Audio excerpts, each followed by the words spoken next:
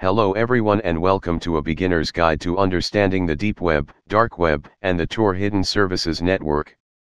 As there is much misconception around about this subject, we will start this guide by asking you to forget whatever you think you know about the dark web. Not on a figurative level or to be scary, but just genuinely forget all the biases and misinformation that is spread on YouTube and other mainstream websites in order to keep people from genuinely discovering Tor and what it really is. Once that is done, we can begin the introductions. I'd like to start, however, by dismissing some of the most prominent misconceptions about the deep web. Firstly, the deep web and the dark web are two separate things, just like the dark web is not exclusive to the Tor network. In order to understand this, you need to know how search engines work.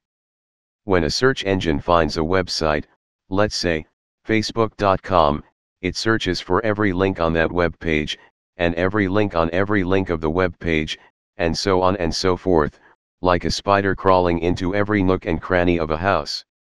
This is why we call search engines spiders or crawlers. The spider does this until it finds what it believes to be a complete map of the website. This map is what appears on search results, and is what we call the surface web. The spider doesn't access your Facebook login page, or your settings page, or your private feed. That's because no other pages on the website link to them. Every single page you see after logging into a website, be it YouTube or Twitter, is the deep web. It cannot be indexed by search engines and thus falls into that category.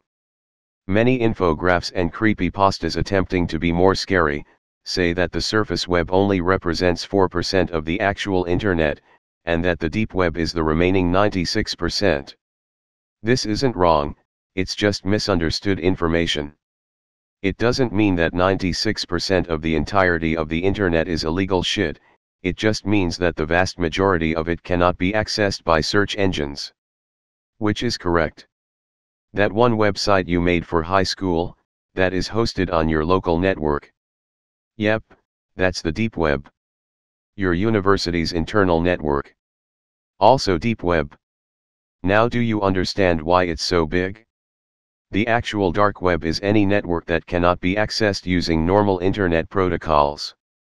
Tor, short for the Onion network, is the biggest of the dark nets, but there are many others, notably I2P and Freenet. Only people with a given protocol can access the dark web.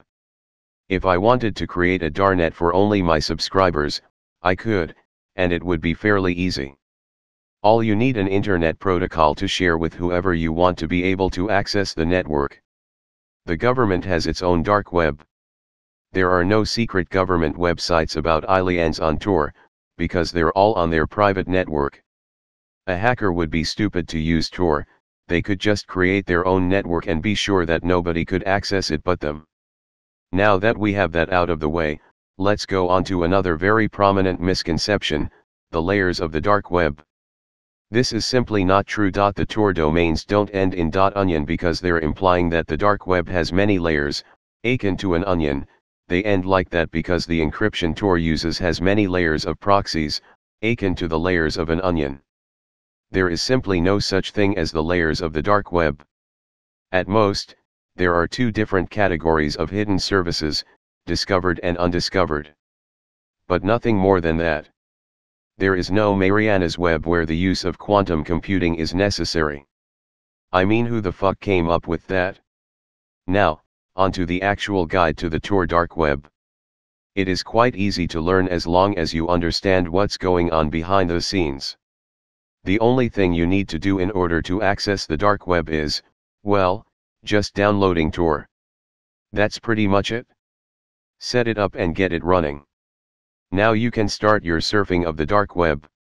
There are some notable websites, however, and I will link them in the description, like the Hidden Wiki, which has many interesting links on it, and Freedom Hosting, where you can host your own hidden services. Remember, any website that promises you to double your bitcoins, or to rent a hacker etc. is fake. Do not give them your money. Anyways, thanks for watching. We hope to see you soon once again.